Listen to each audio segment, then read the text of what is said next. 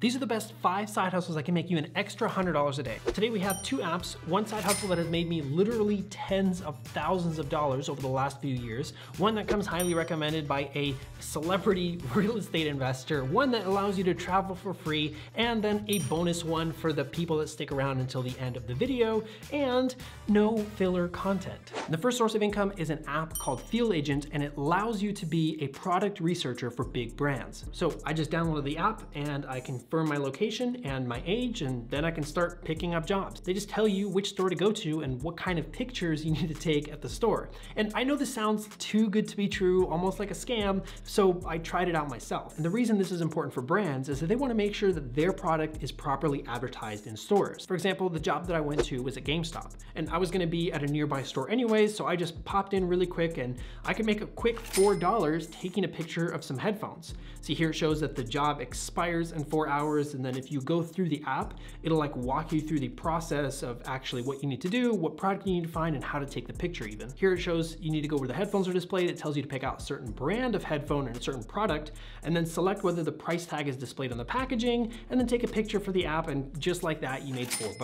Now, if you want to make a little bit more money, there's another job here at a grocery store, Fred Meyer, and it shows 3 different jobs, each one paying you out $5, and potentially paying for your lunch while you go shopping there anyways. And this is definitely the lowest paying job on the list, but I thought I would just include it anyways because it's kind of fun. And if I was younger and I had to go grocery shopping with my mom like I did, and she met someone at the grocery store and starts talking with them, I could have whipped out this app, made a quick 15, 20 bucks, bought myself a video game, probably speed run the entire thing before she's actually done with her conversation, and been really happy about it. The next one is online food delivery with a huge twist. You've probably heard of like Uber Eats before, or maybe Poshmark or DoorDash, whatever it is, all those food delivery apps, but we are gonna do it way better. Food delivery is a massively growing industry with over $100 billion in 2021, and the demand is just gonna keep growing. But you're not gonna approach this side hustle like most people do, where they just get in their car and then open up the app and start being a food taxi driver. Instead, we're gonna optimize the way that you work to maximize your profit per hour and potentially even bring your operating costs to 0.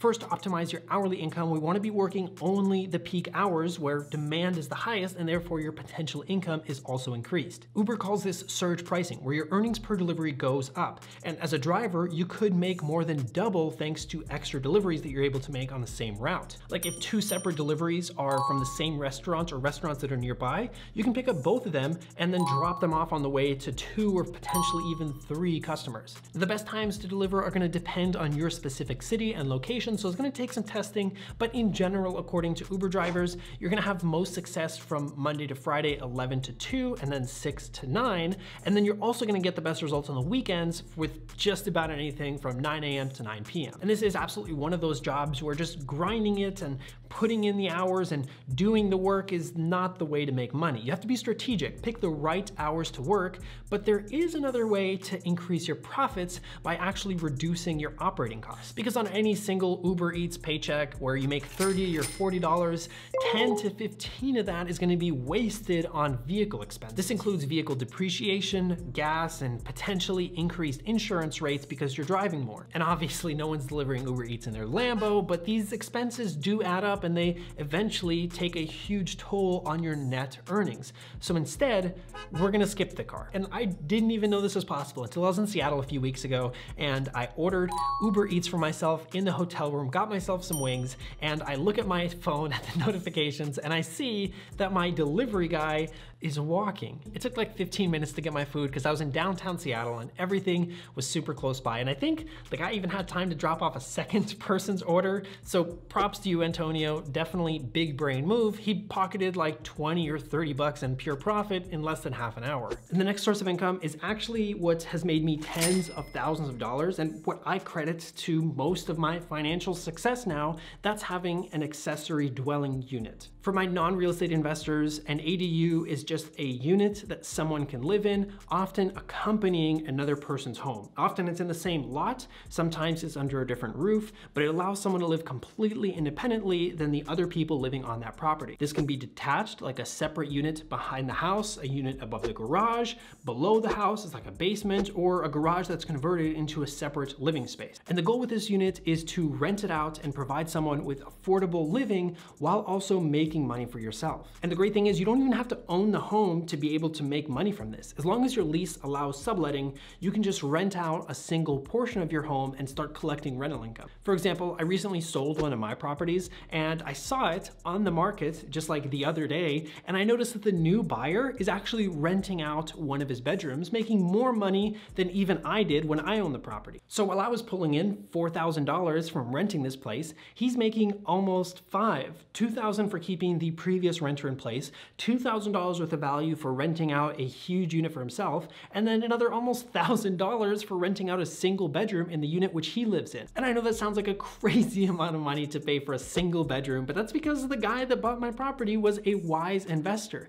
and he decided to invest in a niche real estate market. There are plenty of hacks to make more money than average on real estate, but one of those is investing in a market that focuses on rentals. Think college towns, tourism spots, or places with a large military population. Lucky for him, he invested in a place that has all three. And if you're not able to make that much money from an ADU where you live, I recommend looking at about a 2 to 3 hour drive away from where you live and evaluating all those markets, because it is very likely you can find something just like it. But Daniel, I don't have a house or a huge apartment or anything that I can sell. How am I supposed to sell anything if I don't even own anything? I read the comments. I know some of you guys are out there acting like this, but even for those extreme minimalists who own nothing and can't be bothered to sell their last pair of socks, you can sell other people's things that you get absolutely for free. Tons of people have spent the last few decades of their life accumulating a bunch of useless stuff. And if you offer a family member or maybe a grandparent or a friend's family member to help them declutter their house, I'm sure they're going to be glad,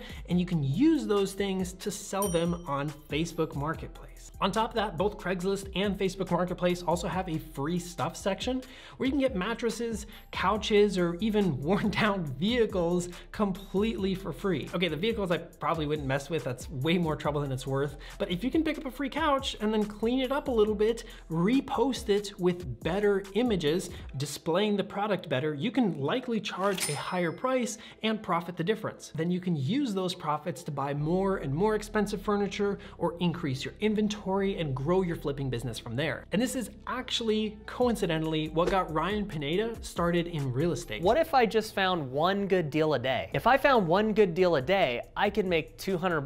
See, when he was 24, he would buy couches for like 20 or 40 bucks, clean them up, and then sell them for a couple $100 in profit. And he eventually scaled this business to having an employee, 4 storage units, a nice truck, and about $8,000 in net profit every single month. Eventually, he made so much money that he could transition from flipping couches to flipping entire real estate properties. And it's that business which made him a millionaire very early in life. If you want to learn more about how Ryan did it, go check out this video of his right here. It's super interesting. This next side hustle has actually allowed me to travel completely for free the last few years. Now moving on to my favorite way to make money on the side, that's with credit card churning. This has literally made me thousands of dollars every single year since I started doing it a few years ago. And the great thing is it's completely free to start. The process of churning credit cards starts with signing up for a credit card. This one in particular, the Chase Freedom Flex, has a $200 sign-up bonus after spending $500 in the first 3 months. Then instead of using a debit card or cash to pay for gas and groceries, you instead load up your expenses on this card. And it should go without saying that just because you're buying it with a credit card, you shouldn't buy anything that you otherwise wouldn't have bought with cash or debit card, which means no luxury ramen. That's crazy talk. She said she wanna go to Benihana's. Yo, that's what I take her. We take her to Mama. Let's get some chicken. Let's get some chicken. Because anything that you buy on this card needs to be paid off in full by the time that the bill comes. This way you can avoid all interest expense and late fees. That way the $200 that you get for the sign-up bonus with this card really is free. Then after getting your $200, you can move on to the next card. For example, the Chase Freedom Unlimited, which also offers a $200 sign-up bonus. And most credit card sign-up bonuses range from $100 to a few $100s, with some of the luxury credit cards, which do actually have an annual fee, getting up into the thousands of dollars. Now, this also isn't something that's gonna make you rich. Technically, you only make money after spending money, so it's more of a discount than a way of making money, but it definitely does add up. And if you're even going through a few credit cards, that's several $100s every single year that you make absolutely for free. But if this does sound like something you can get into, here's a huge list of a bunch of credit cards that you can use to start this out with that have great sign-up bonuses and are completely free. And lastly, bonus side hustle for those of you guys that stick around to the very end.